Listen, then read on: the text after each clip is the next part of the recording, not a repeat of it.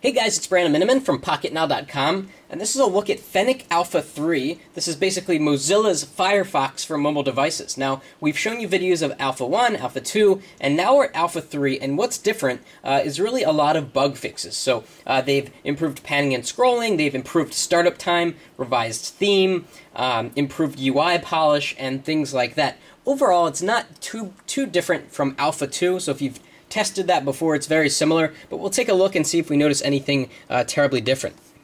Okay, so let's test out that improved startup time. We're going to tap on this little Fennec icon here and see how long it takes.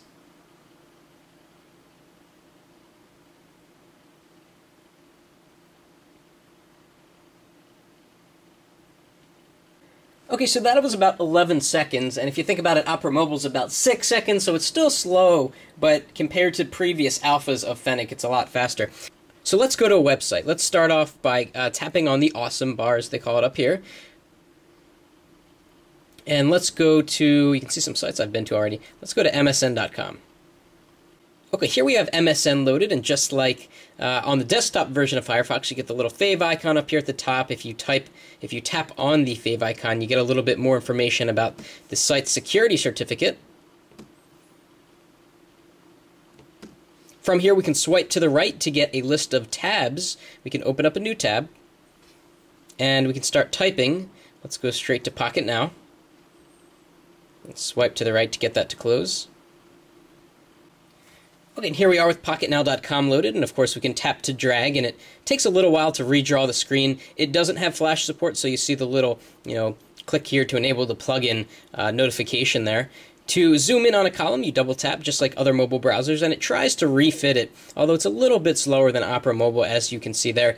Double tap to zoom out again.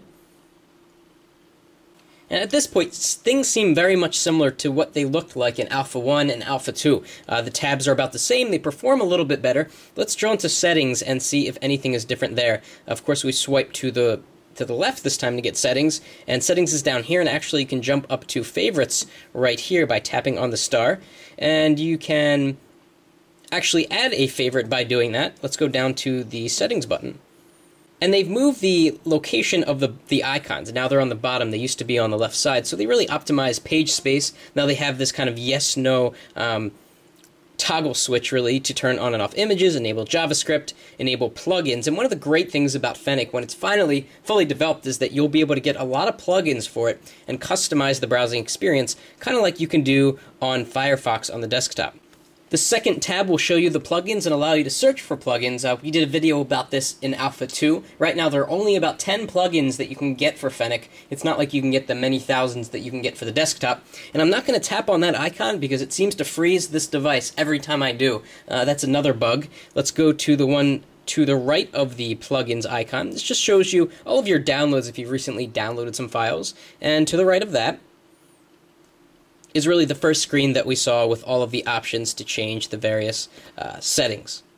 So Fennec Alpha 3 is not that much better than previous versions. There are probably a lot of under-the-hood bug fixes, but from the end-user perspective, it's really not that different, and there's still a lot of room left to make improvement. Obviously, this is an alpha. It's not even in beta yet, so the Mozilla developers know this, but at this point, there's still a lot left to be desired, and it's far from being able to be used as a daily driver because there's just so many problems with bugs and things just not working very well. So we'll keep an eye on the development of Fennec. We'll be back when there's a new build to talk about.